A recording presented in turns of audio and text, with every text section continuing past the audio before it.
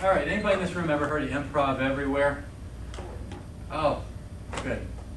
Did you hear them, or were you just like raising your hand? No, yes. And oh, okay. Sneezed that same. All right, well, anybody here ever hear of the Grand Central Station freeze incident?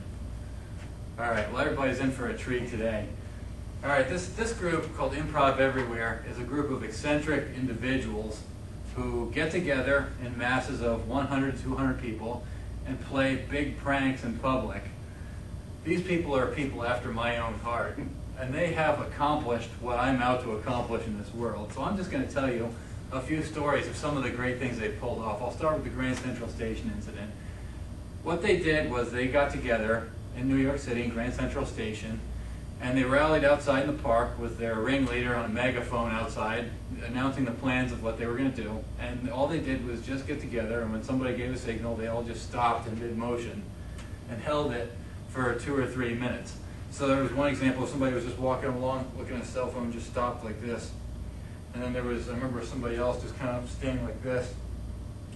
And the great thing about this was that somebody walked around with a hidden video camera, taping what people's reactions were. And like people were just kind of like looking around like, what is wrong with these people? This is great. So then some people, the comments were like, oh, is this some kind of a protest, or maybe it's a theater group or whatever. And then after 2 or 3 minutes, just like clockwork, they all just got up and started moving again, like nothing happened. And the whole Grand Central Station all started applauding, and it was just great. So what they do is, when they do something like this, they take videos of it and they write a little diary in a journal of what they did. And something else that they did that caught my attention was they all went to the Home Depot one day, and they all went shopping in slow motion. So they all like got their carts and they were just kind of like walking like this. Oh, it's great, yeah. And I saw one picture, it was like somebody was picking something up off a shelf, and they were just kind of like just reaching over real slow and then taking it. And then, so they all walked around, and again, they had videotapes of people watching. It's the same thing as always. It's like, my God, what is going on here? One of my favorite ones was Best Buy. What they did was they put out an announcement to the whole group, and they said, okay, everybody buy a blue polo shirt and a tan pair of pants and a newspaper. So I'm sure they must have gotten all juiced up. And then they got there and said, okay, the newspaper you bought, take it and throw it away. That was a red herring. They were just doing that to distract them, and so that they wouldn't figure out what they were up to.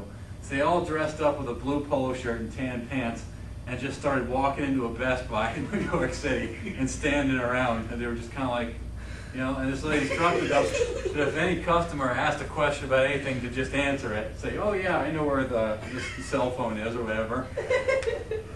So, and then if an employee came over or a manager, they'd just pretend like they were shopping.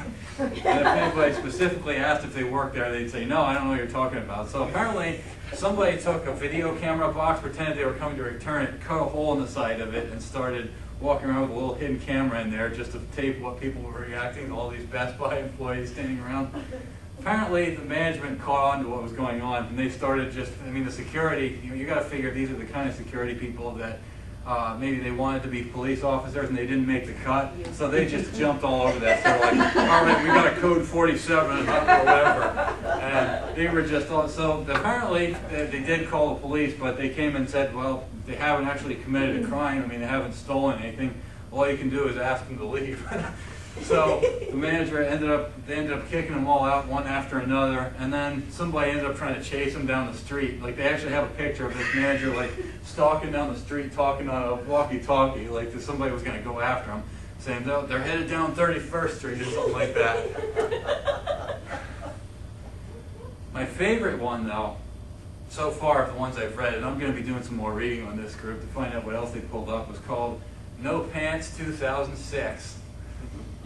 They got together, and I don't know how many people got involved in this. I would figure it's probably at least 50 or so. They all went on the subway without wearing pants. And they're all like wearing boxer shorts or whatever. They took pictures of this too. They actually did it.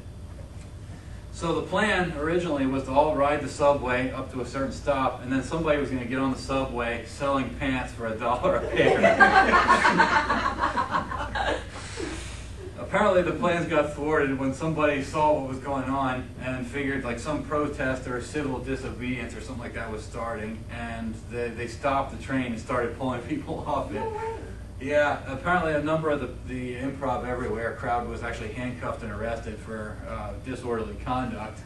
But the thing is, they researched it and said they hadn't actually broken any laws by doing it, because there is no law that says you have to wear pants. I mean, you have to wear something, obviously, but not necessarily pants. Hey, so welcome around the chairs that are too small. Yeah. Well, there's actually, they documented a number of cases of other people wearing less clothing than they did in public, like the naked cowboy. Yeah. So it didn't end up actually having any charges stick, but so that's, I mean, we might have to be a little bit careful about this, but I'm thinking that they've really inspired me that you come up with a funny idea to do something and you can get a lot of people to come do it.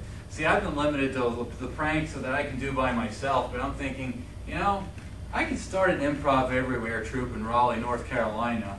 I'm thinking, you know, just what would it be like if the entire city of Raleigh showed up for work one day without wearing pants and wore, like, you know, the Groucho Marx glasses with the big nose and the mustache, but I mean like 1,000 people all at one time.